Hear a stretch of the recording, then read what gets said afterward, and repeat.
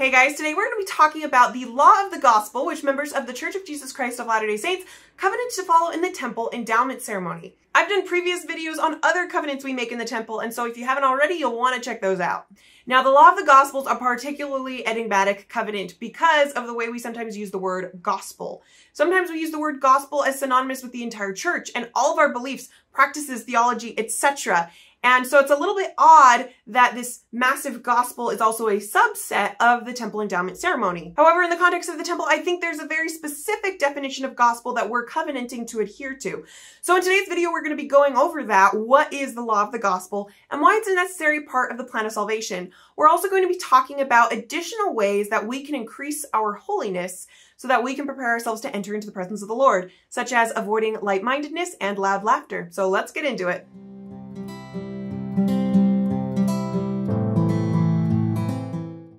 In the endowment, members are invited to make sacred covenants to obey the law of the gospel of Jesus Christ, which is the higher law that he taught while he was on the earth. And that's coming straight from the General Handbook of Instruction. Jesus Christ defines his gospel in scripture many times, and every time he does, it includes the same things: faith, repentance, baptism, and the reception of the Holy Ghost. In other words, it's the first principles and ordinances of the gospel, or the fourth article of faith. The Book of Mormon and the Doctrine and Covenants give us our clearest definitions. For example, in 3 Nephi, Jesus Christ clearly specifies, "This is my gospel which I have given unto you, that I came into the world to do the will of my Father, that I might be lifted up upon the cross.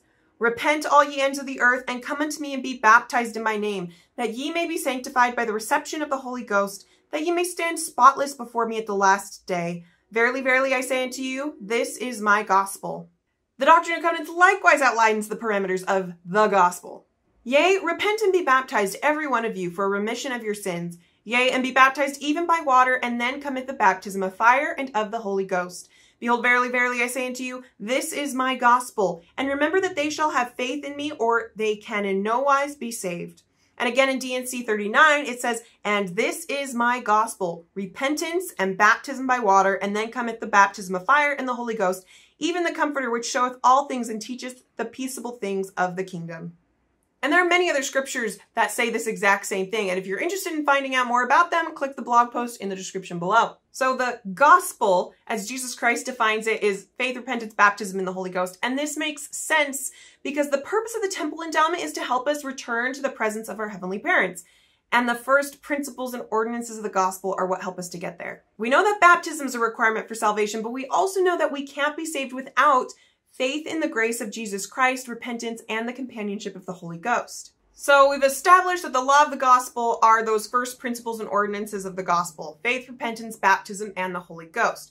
But again, it may seem odd that we covenant in the endowment to obey those things, faith, repentance, baptism, and the Holy Ghost, when in order to even be endowed in the first place, you need to have already done those things. You cannot receive your endowment in the temple unless you've already been baptized and received the gift of the Holy Ghost. So perhaps in the endowment we covenant to live these first principles and ordinances of the gospel because we should consider them not as one-time events, but as a continual process of improvement.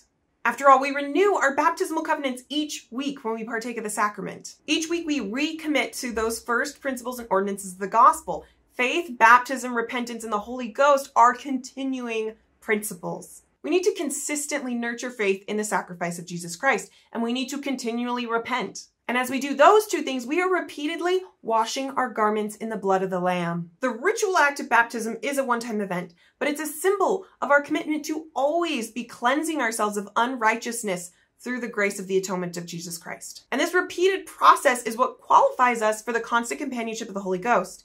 We are given the gift of the Holy Ghost at baptism, but it is up to us to continually receive it. The law of the gospel is also different from the covenants we make at baptism because of the level of commitment.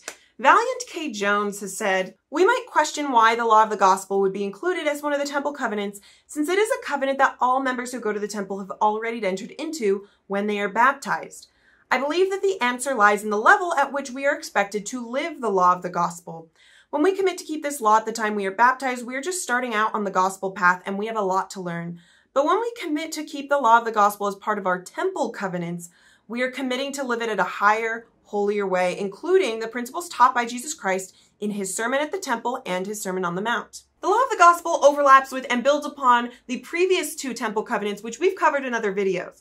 Alma the elder taught that baptism is a witness before him that ye have entered into a covenant with him, that ye will serve him and keep his commandments, that he may pour out his spirit more abundantly upon you. In other words, as we sacrifice and obey God's commandments, which we covenant to do in the temple, we're better qualified to live the principles of faith, repentance, baptism, and the Holy Ghost. All the temple covenants build upon each other, overlap with each other, iterate upon each other to help us progressively refine our characters and souls to enter the presence of God. In addition to recommitting to live those first principles and ordinances of the gospel, the scriptures and the temple identify additional ways that we can elevate our holiness to enter into the presence of God. The Doctrine and Covenants states that your incomings may be in the name of the Lord, that your outgoings may be in the name of the Lord, that all your salutations may be in the name of the Lord, with uplifted hands unto the Most High. Therefore cease from all your light speeches, from all laughter, from all your lustful desires, and from all your pride and light-mindedness, and from all your wicked doings. So this scripture identifies light-mindedness, laughter, lustful desires, pride, and wickedness as ways that can distract from our holiness. It also admonishes to reverence the name of the Lord. So let's go over some of these as they relate to our temple covenants. One way we can become holier is by avoiding light-mindedness. Now, I should be clear that I'm not referring to lightheartedness or cheerfulness or happiness, rather that we should avoid making light of sacred things. The Encyclopedia of Mormonism says, modern scripture deals with light-mindedness as trivializing the sacred or making light of sacred things. Latter-day Saints were admonished early in the history of the church to trifle not with sacred things. At its worst, light-mindedness may become ridicule and then sacrilege and blasphemy, a deliberate irreverence for the things of God.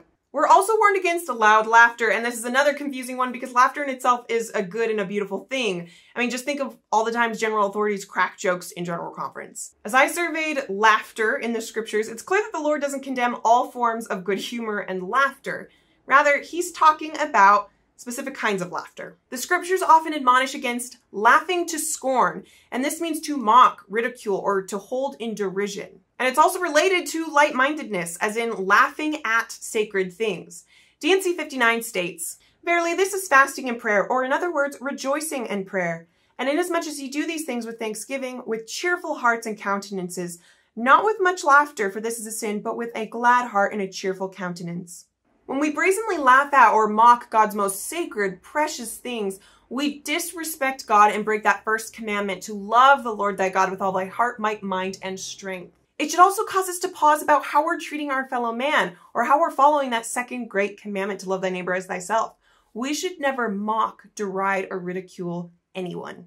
Evil speaking of the Lord's anointed is another vice that the scriptures warn against. It's pretty straightforward, but also has multiple layers of application. First, the scriptures are clear that speaking evil about anyone is bad. The Psalms are full of warnings about speaking evil and having a sharp tongue. Psalm 34 says, keep thy tongue from evil and thy lips from speaking guile. Depart from evil and do good. Speak peace and pursue it.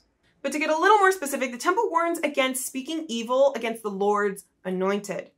When you make sacred covenants in the temple, take a look around the endowment room at the people around you. Who in that room has been anointed? Everyone. Perhaps the warning on speaking evil can apply to everyone in the covenant community. Everyone who's been washed, anointed, and endowed with holy priesthood power has been anointed for holy purposes unto the Lord and deserves honor and respect. And that also includes you. Evil speaking of yourself is a form of evil speaking of the Lord's anointed priests and priestesses. The scriptures talk about another category of evil speaking, and that's against the Lord's anointed leaders. This can apply to ancient prophets or kings, and also can apply to modern church leaders today. As part of becoming a covenant community, we agree to support and sustain the Lord's appointed leaders, even when their teachings do not always align with society's values. Psalm 105 says, touch not mine anointed, and do my prophets no harm. Acts 23 similarly teaches, thou shalt not speak evil of the ruler of thy people. Now, I don't think this means there's no room to work through times when you're struggling with decisions or teachings from church leaders. The church values feedback and counsels as a form of decision-making. However, we should never mock, deride, ridicule, or be hostile to the Lord's appointed leaders. Sustaining and supporting our leaders contributes to the unity and harmony of the covenant community, but it also shows honor and respect to God. I think this most importantly applies to the Lord's anointed prophet and apostles, but it can also apply in varying degrees to other general officers and our local church leaders. Another unholy practice is taking the name of God in vain. This is one of the oldest commandments, and it's one of the 10 that were given to Moses on Mount Sinai. Exodus states, "Thou shalt not take the name of the Lord thy God in vain, for the Lord will not hold him guiltless that taketh his name in vain." The Doctrine and Covenants and other scriptures likewise warn against taking the Lord's name in vain. "Behold, I am Alpha and Omega, even Jesus Christ. Wherefore let all men beware how they take my name in their lips. For behold, verily I say that there be many who are under this condemnation, who use the name of the Lord and use it in vain, having not authority." Taking the Lord's name in vain can take a variety of forms. It could be using his name as an expletive or as a replacement for a swear word. I mean, that's certainly disrespectful. It could be committing evil in God's name or pretending to serve God but really failing to do so. In certain periods of ancient Judaism, it may even have been considered blasphemous to even speak the name of God without proper authority. Avoiding light-mindedness, loud laughter, evil speaking, and taking the name of God in vain all help us to show Jesus Christ that we are serious in becoming holy like he is. No unclean thing can enter the presence of God, and the temple endowment is trying to help us do that, to enter the presence of God. Through these practices of holiness, we are trying to wash our garments in the blood of the Lamb. We are striving to be clean of the blood and sins of this generation by relying on the grace and mercy of Jesus Christ. So to summarize, the law of the gospel consists of the first principles and ordinances of the gospel. First, faith in the Lord Jesus Christ. Second, repentance. Third, baptism by immersion for the remission of sins. And fourth, the laying on of hands for the gift of the Holy Ghost, the fourth article of faith. By covenanting to continually live these principles throughout our lives, we are securing ourselves on the covenant path. We additionally promise to make ourselves more holy by abstaining from certain practices such as light-mindedness, loud laughter, evil speaking, and taking the name of God in vain. By abstaining from these, we honor that first great commandment to love the Lord thy God with all thy heart, might, mind, and strength. We honor the name of God and his appointed leaders. We also honor the second great commandment to love thy neighbor as thyself. We promise to abstain from mocking, ridiculing, or demeaning others. We strive to treat each individual, especially in God's covenant community, as precious children of an almighty God. As we strive to do our best to be holy, to have faith, repent, be baptized, and have the companionship of the Holy Ghost, we can ultimately enter the presence of God.